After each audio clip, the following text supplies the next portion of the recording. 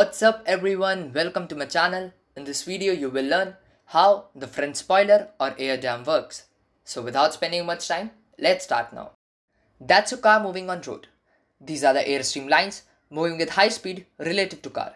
Now as the air streamlines hit the front part of car, they get deflected like this. Here you can see that at rear there is boundary layer separation, and due to which there is a formation of big vacuum space at rear. In the front, there is an increase in pressure according to Bernoulli's principle. That is, the dynamic pressure of air is converted into static pressure due to colliding of air particles and coming to rest. This will cause the increase in pressure in front. So, the low pressure at rear and high pressure in front will cause suction called drag. For the prevention of this, we use the rear wing. Now in this case, we are having rear wing.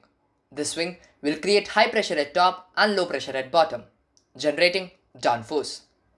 This will also reduce air drag by filling the air in this space. As the load on rear wheel is increased due to downforce, it will cause the unbalance of load between front and rear. Also, as large amount of air is going beneath the car body, it will cause the increase in pressure at bottom. The unbalancing of load between front and rear and high pressure at bottom will cause the effect like this. And it's very dangerous. For preventing this, we will use the front spoiler. The front spoiler of car splits the air. You can see that the air coming at top of spoiler gets collected and its dynamic pressure gets converted into static pressure. This will lead to increase in pressure at top of spoiler. So there is a pressure difference between top and bottom of spoiler and it will create downforce.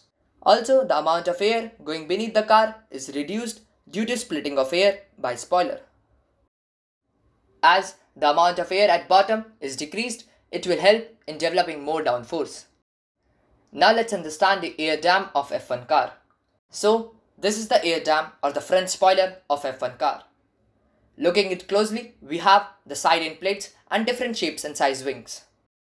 Now, as the air strikes the wing, it will develop pressure difference. These wings will develop high pressure at top and low pressure at bottom. This will generate downforce. Also, due to pressure difference, the air rushes from top to bottom, generating vortices. Here these vortices are very helpful. Let's see how. Streamlines of air strikes the body of car and gets deflected like this. As you can see, the streamlines are not following the curve of body and is getting separated. This will create the uneven flow of air at rear and this will cause drag. For preventing this, the front spoiler generates vortices. These vortices will club the air and direct them along the body of car, because of which we will have the better pressure distribution at rear and also a good downforce. These vortices also help in keeping the bad turbulent air of tire away from the good streamlined air. So this is how the spoiler or the front dam of car works.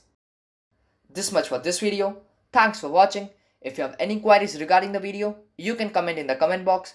Do like the video. If you find the video useful, do share it. Also, subscribe to my channel. Hit the bell icon to get the latest update. If you want to check my blogs on vehicle dynamics, automobiles and software, you can check on my website. The link is in the description box.